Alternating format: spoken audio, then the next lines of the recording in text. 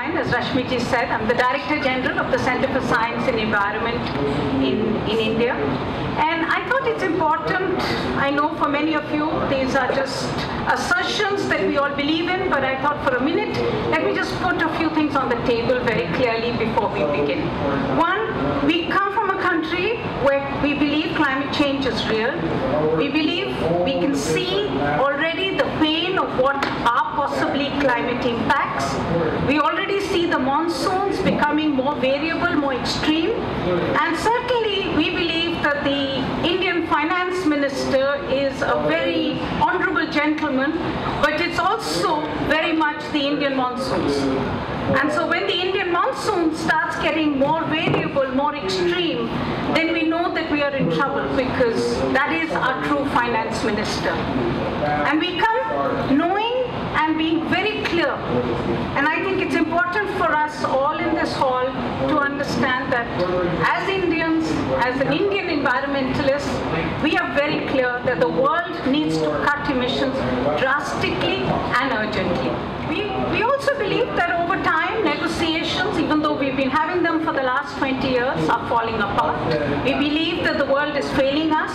And we also believe that it's important for us to recognize that emissions are increasing, not just in the emerging countries where they will, but also in almost all countries.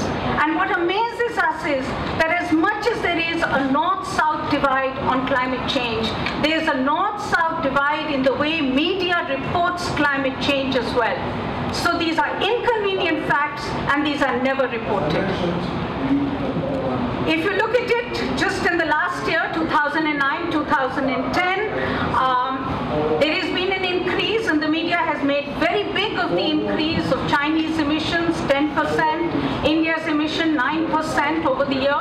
But what has not been highlighted is that the United States has also increased 4%, EU 15 increased to 0.8%, Germany and UK by 4%. It was all explained saying the year before was a recession year, and now there's a swing back. But the fact is, they have legal commitments to reduce and not to increase.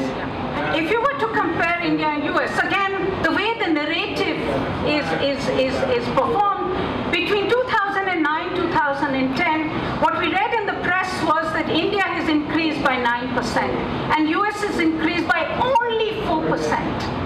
But when you disaggregate the emissions and you start looking at the fact that what was the actual increase, you find that the Indian increase at 9% was still less than the US increase. And yet, this is an issue that is never discussed and certainly never talked about as loudly, as clearly, and as rudely as the emissions of the developing and the emerging world are talked about. What we believe very strongly is, therefore, that emissions are linked to growth. We know that. We also know very clearly that the already rich, the already industrialized world has emitted for their growth in the past. And it is a fact that the emerging economies will emit for their growth in the future. So what the world needs, it's not rocket science, but it's certainly a world in kindergarten which doesn't accept the fact that what the world needs simply is an agreement to cut which will have limits for all. And this, frankly, can only be based on equal entitlements for all countries. We are also saying, and I think that's very important, because as environmentalists, we want to transition to low carbon economies. We are not here as naysayers. We are not here to say that we want the right to pollute. But we also know we have the opportunity to reinvent growth without pollution. We also know that we have not built all the infrastructure as yet. But what the world is not willing to accept in hard facts is that this transition will cost. And so the costs will need to be paid. And there is no time now for cheap answers. If you look at what is happening here, in terms of the Cancun Agreement, as CSE, we have made it clear to the government of India and to the rest of the world that we believe that the Cancun Agreement is bad for climate change and it's bad for us. The pledges do not add up to effective action. That is well known today. It is well understood today. talking about perhaps going up to even 5 degrees centigrade if you look at all the convenient leakages and loopholes that exist in the pledges. But more than that, the Cancun Agreement, based as it is on voluntary action, junks the principle of common but differentiated action. It junks the principle of historical emissions and equity.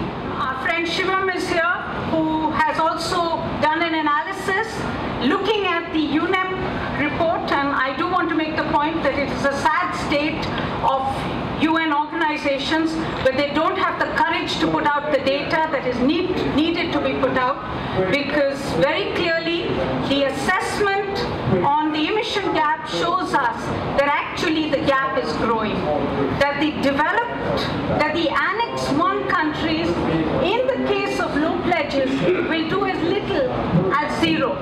And if you even look at them in the high pledges, they will still do less than what the developing world will do. So the Cancun Agreement shifts the burden of the transition onto the developing countries.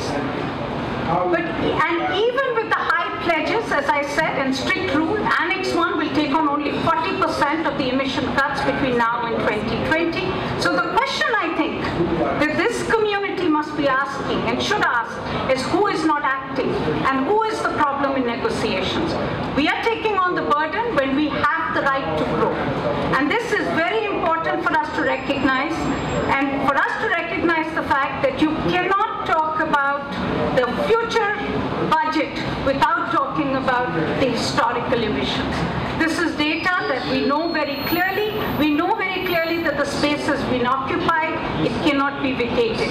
You cannot make a deal on the crumbs that are left behind and say, now you may do with it because this is all the space that we have left for you. Historical emissions are very much part of what will be the deal in the future. So the point that we would like to make is that historical emissions and history is very much part of the future. You cannot dismiss historical emissions. You cannot write off differentiation between past polluters and future polluters.